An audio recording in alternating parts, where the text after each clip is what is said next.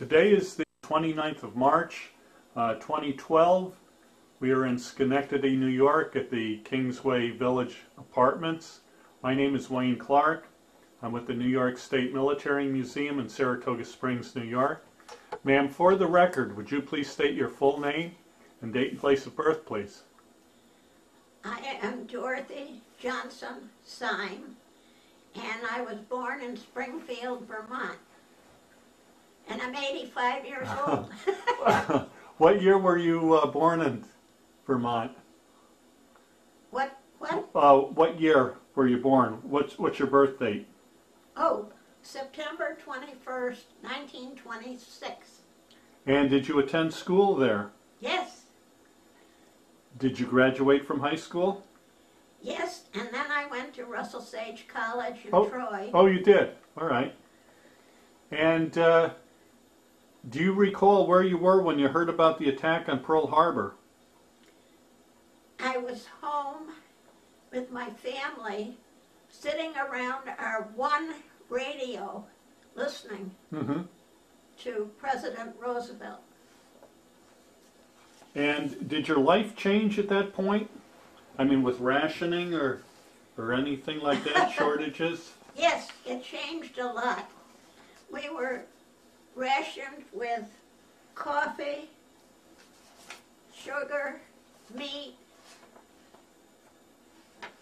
and a few other things. All right. Anyway. Okay. And now what year did you graduate from high school? In 1948. Okay. So the war was over. So you were quite young when World War II was going on. Yeah. And did you participate in any kind of home front activities like scrap drives or? They asked for volunteers to be air spotters. And the reason Springfield, Vermont was important was because there were 3 machine tool shops in Springfield. My father worked at Jones and Lamson Machine Tool Company. Then there was the Gear Shaper. Then there was the Bryant Chucking and Grinder. And all of these businesses were needed to build airplanes. So apparently the government thought that some German people might bomb Springfield.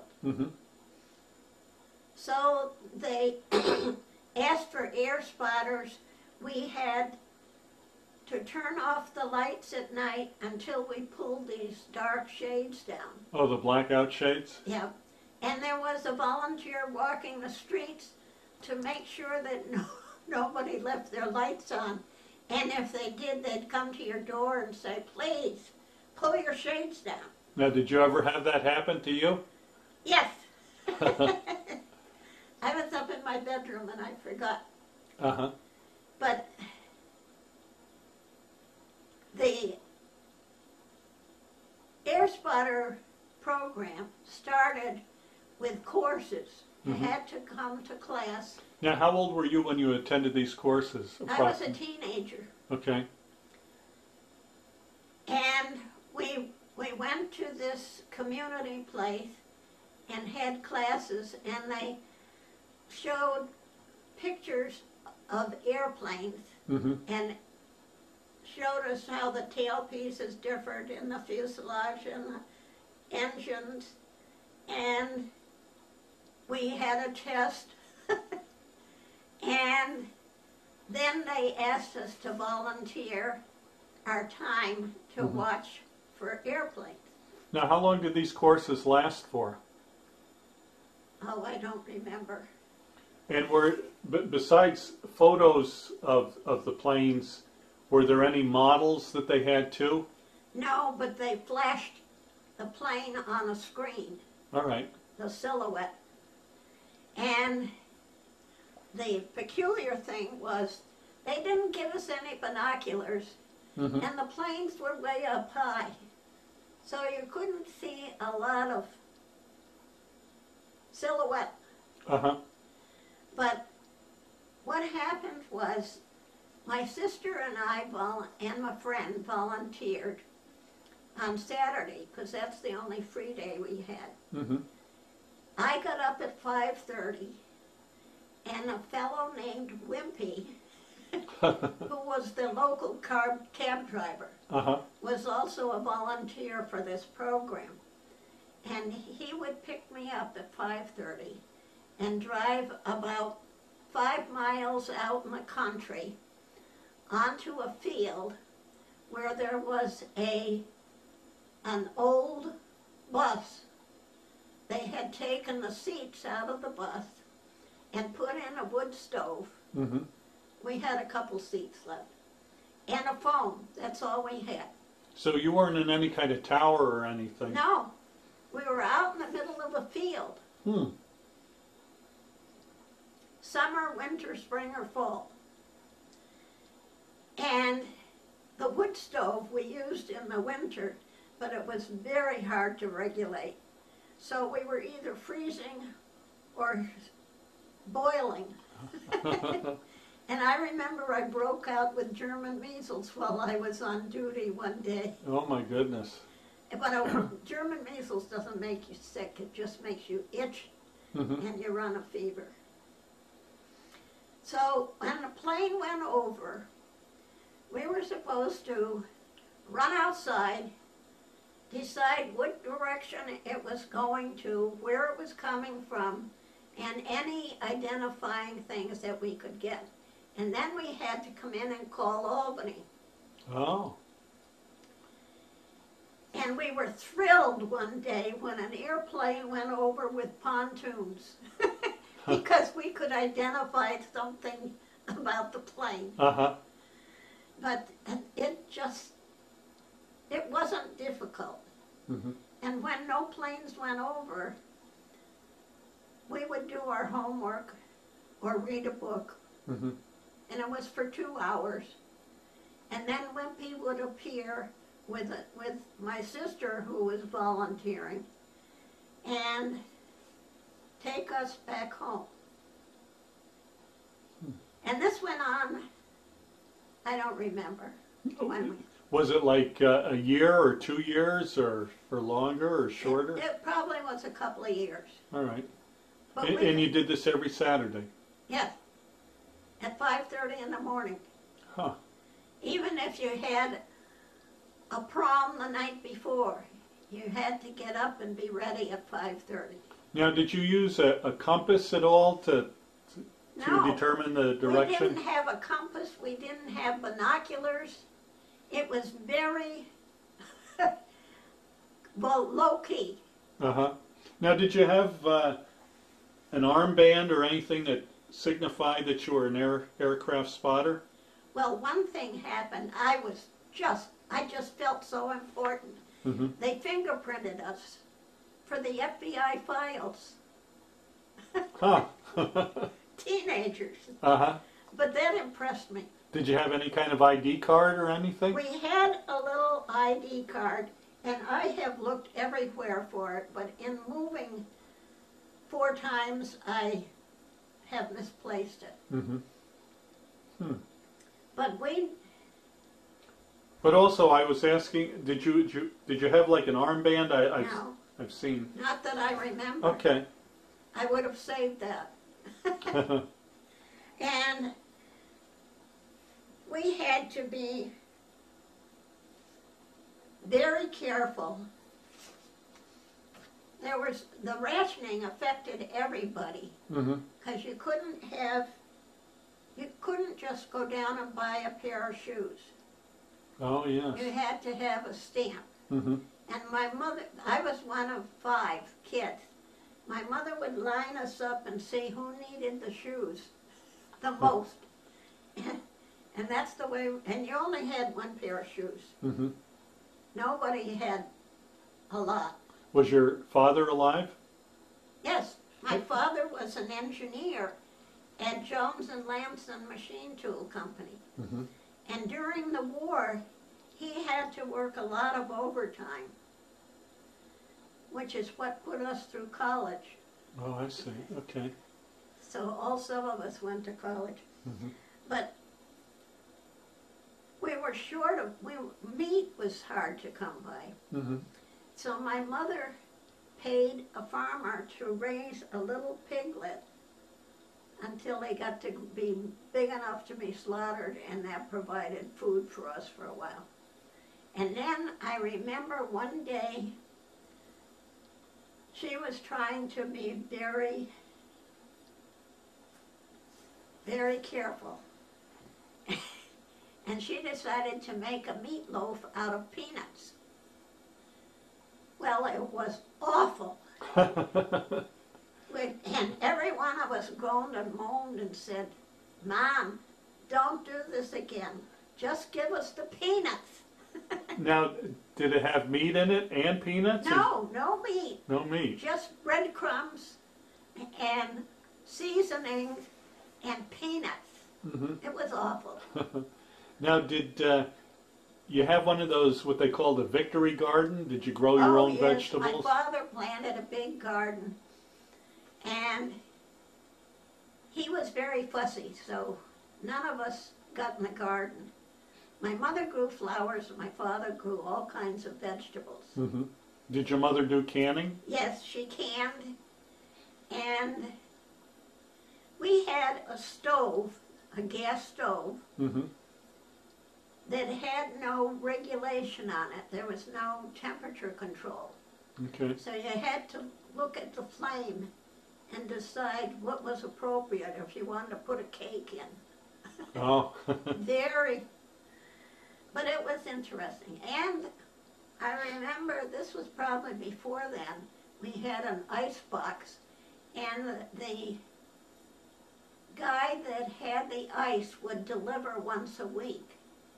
Go in and ask how much you wanted, Mm-hmm. and then went out and shipped it with his whatever,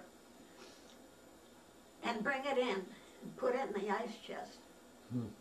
And then there was a hole in the bottom of the ice chest to drain the water, Yeah. and we would all forget to empty the pan underneath. So my father finally put a pipe from there to the outside, so nobody had to remember to empty it. The eggs, you could get eggs. So my mother had a big crock, and she put what she called water glass in it, which was some kind of a preservative, but I don't know what it was. Hmm. And then you could store 3 or 4 or 5 dozen eggs in it Hmm.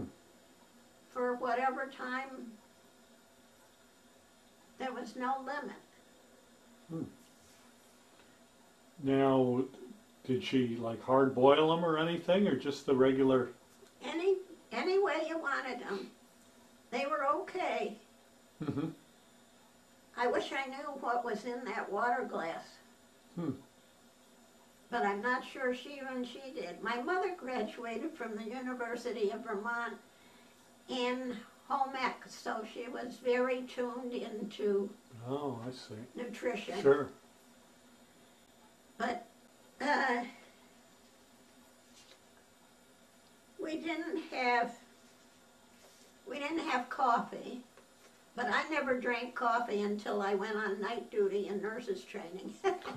So that didn't matter to me, but the coffee was terrible. It was mixed up with something that was bitter. Oh, like chicory or something? Yeah. Now, did you have any family members that were in the military during that time? Any relatives or? No, my father was needed for the war effort. Mm-hmm. My brother went into the service when he got in college. He was in the Navy. Was this after the war? Or? No, it was during the war. Oh, okay. And he was excused from service until he graduated. And then he went on a ship to Guam. Oh, okay. But by then the war had ended, so they got to Guam and got bored. Now, you mentioned your training with the aircraft was American aircraft and German aircraft. What about Japanese aircraft? Were there Japanese planes you had to learn to identify too? Well, the Zeros, we understood later on that a Zero had flown clear across the country and had not been identified. But I don't know whether that was fact or fiction. Well, there would have been no way it could fly across the United States without stopping someplace for refueling. Yeah. So. Well, we knew that there were German submarines along the East Coast. Mm-hmm. Yeah. And I don't know where they thought airplanes would come from that would be detrimental to the United States, but yeah. Now, did you have like a local airport at all? a very, very tiny one, but Colonel Lindbergh landed there once with his airplane, and I have a picture somewhere of him Oh. at this airport. Uh-huh. Huh. Now, do you recall the death of President Roosevelt? Oh yes. What was that like for you? Was that a shock? Had you knew that he had been sick? Well, or? we knew he wasn't in good health Mm-hmm. because he used to go down to Palm Springs. And I was in college when he died. So I had other worries besides President Roosevelt. Mm-hmm. So, Now you were training to be a nurse yes. by that time. And the interesting thing was the girls in the class ahead of me joined the Army Nurse Corps while they were in training and got paid a monthly stipend of $75, which was a lot of money in those days. So, being one of 5, I was going to apply, and they stopped the program the year before I would have gotten in, Oh. which was tough. Now, do you remember what it was like when you heard about the war ending in Germany? Was there much celebration? Of course, we were still at war with Japan then, but... There was. And I was off duty, and a bunch of us nurses that were off duty went down to the city of Albany, and the place was like, it was just bowling over with excitement. Mm-hmm. And people, the Port of Albany was a place for fairly large ships to come in with sailors. And the sailors were all walking up and down the street. It was a joyous occasion. Mm-hmm. It was, Now, how did you get down to Albany from Vermont? Did you go by car or bus or? we were rationed with, gasoline was rationed a lot. Yeah. But my father brought us over in the car, and that was the only trip he made until I got my nurse's cap, which was a big deal. Mm-hmm. And they came over for that. Now, do you recall when the war with Japan ended and World War II was over? What was that like? That was another celebration. And we all went downtown again. Down to Albany. And it was so exciting. Mm-hmm. Lots of traffic and people everywhere. But we were relieved, but we were so busy with nurses training. Sure. Now, what year did you graduate from your nurses training? In 48. 48. Well, I graduated 3 times. Once with the college, and then the nurses had a special graduation because our term went along longer. Mm-hmm. And I had gotten sick and taken a week off. at some time, so I had to make up a week. So I got a blank diploma twice, and then finally, the day I finished making up my time, I got the real diploma. Oh. Once you completed your training, where did you go to work? Well, I got married. I finished in June, I think, June or July. Got married in August, and then went to work at Albany Medical Center where I had trained. Oh, okay. And I worked there for 17 years. Was your husband a veteran? Yes, he went the day after Pearl Harbor. He was at Green Mountain College. He and a group of guys went down and volunteered to join the service. So he was tested to be a pilot, but he had defective hearing from scarlet fever when he was young. So they put him into, he was in the Army Air Corps repairing turrets from the B-17. They had, in the tailpiece, they had turrets to machine gun anything. And they had to, those turrets had to be very accurate or they could shoot off the plane's engine or something. Now, did he go overseas? He went on the Queen Mary, which was outfitted for 20,000 soldiers.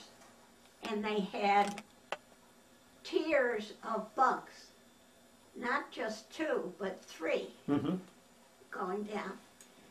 And going over, they had to zigzag every few feet because the submarines were all there. He got to England, and then he was sent to Belgium, and then he was sent to France.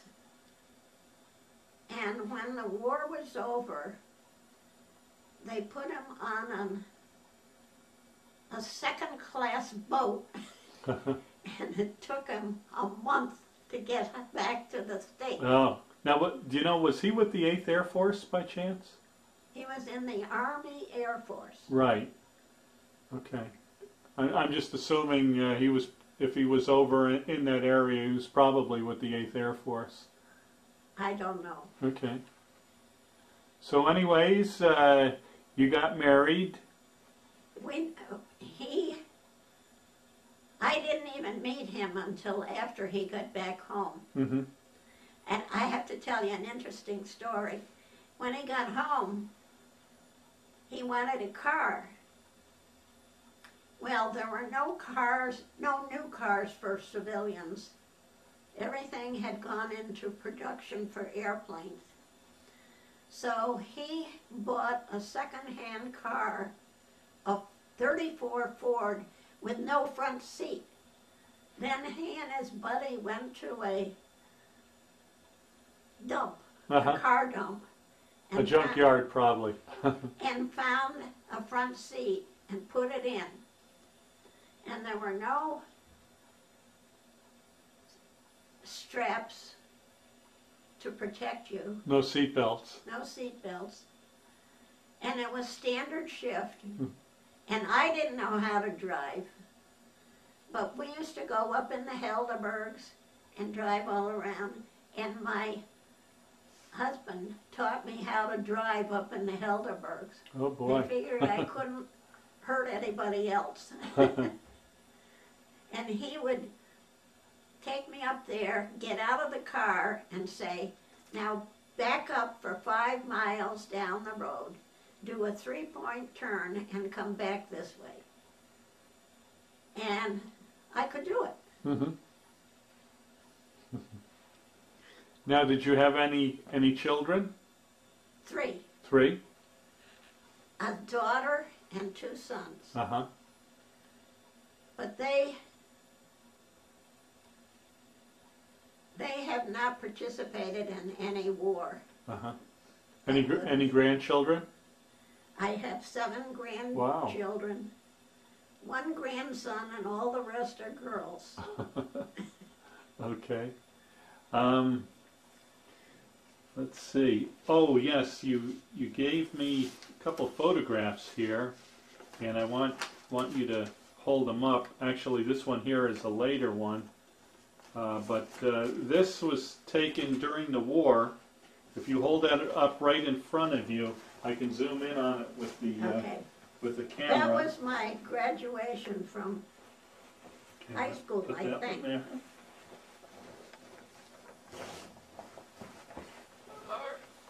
All right, you zoom right in on that. That was taken 1944. Yes. Okay, I got that one. All right, and then the other photograph.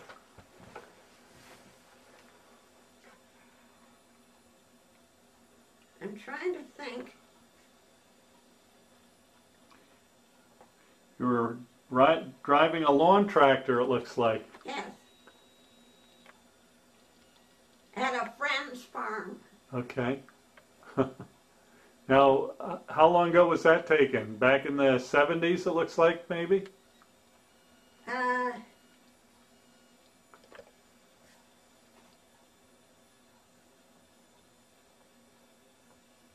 Probably in the late 60s, 70s.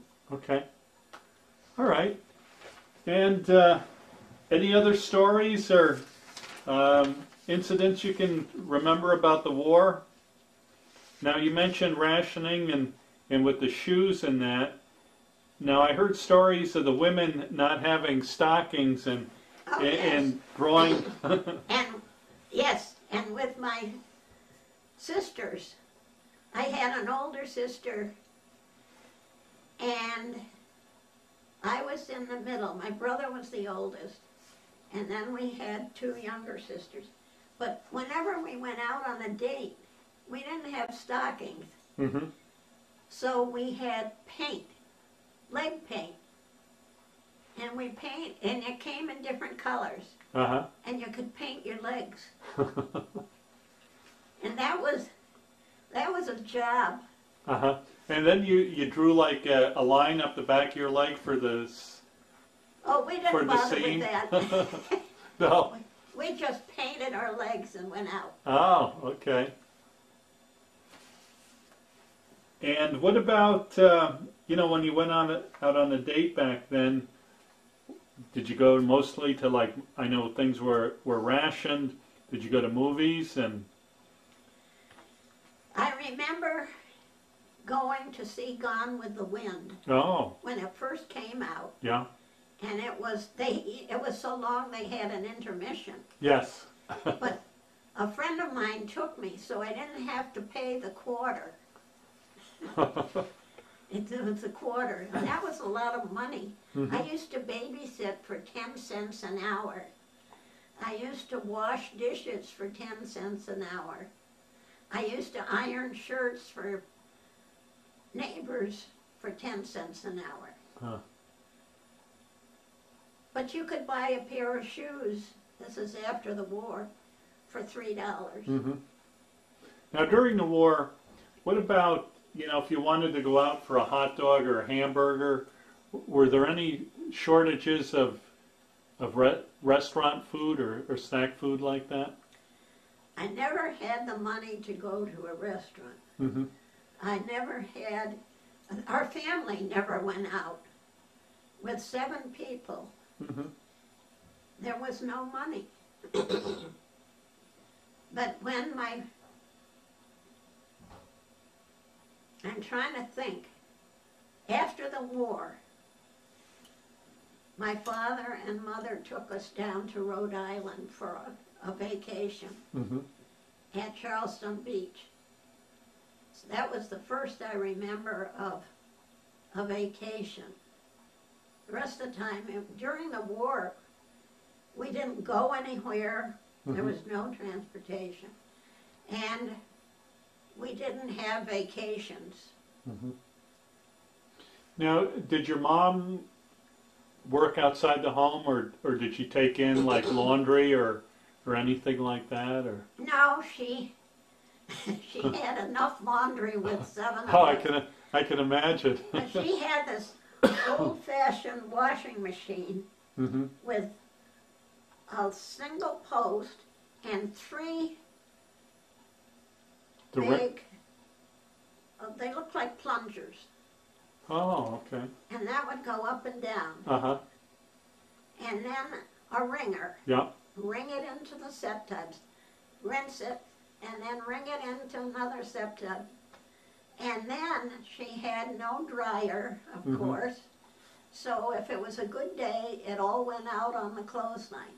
If it wasn't a good day, it got hung in the kitchen on a rack. Oh, yeah. Up near the ceiling. Yep. But she worked hard. Every Saturday morning, she would get up early and fry donuts. She made the best donuts. About 4.5 dozen. Then she'd make a pie and a couple cakes and cookies. That was her day to cook. And we had a kitchen. My grandfather, on my father's side, worked at Albany at Vermont Marble Company, and he installed in my mother's kitchen a nice marble molding board, big. So she did all her pies and cakes and cookies on that. So your grandparents were around during the war too? I never saw my mother's grandfather or mother, and I never saw my father's grandmother, but my father's grandfather used to come and visit us. He was from Sweden. Oh. He came over and got the job in Vermont Marble. And interestingly enough, his name was... No, he would have been your grandfather, your father's father? Yeah. Okay. His name was Henrik Johansson. And when he came to work for Vermont Marble, they told him, "This is too complicated. We're going to call you Henry Johnson." And you didn't have to go to court and get your name changed or anything. That's what he did. Oh, interesting. Now you mentioned when you were aircraft spotting the old bus with the stove inside. After the war ended, do you know whatever happened to that? Did they tow it away, or did it just rot away, or? I'm sure they took the phone out. Yeah. But I don't know what happened, because I went off to college. And anything else you'd like to talk about before we end the interview? I don't. Anything we didn't cover? Oh, the telephone. Everybody had one telephone. And you couldn't dial somebody's number. You had to pick up the receiver, and the operator would say, "Number, please," and you would give her the number. Oh, okay. And unfortunately, she could listen in to all the gossip. Was it somebody you knew that was the operator? No. Okay. And my mother would limit the phone. She just figured that we shouldn't be on the phone for the fun of it. So, or to talk to our friends when we would see them. She was quite strict. All right. Well, thank you so much for your interview. Oh, you're welcome. Very interesting.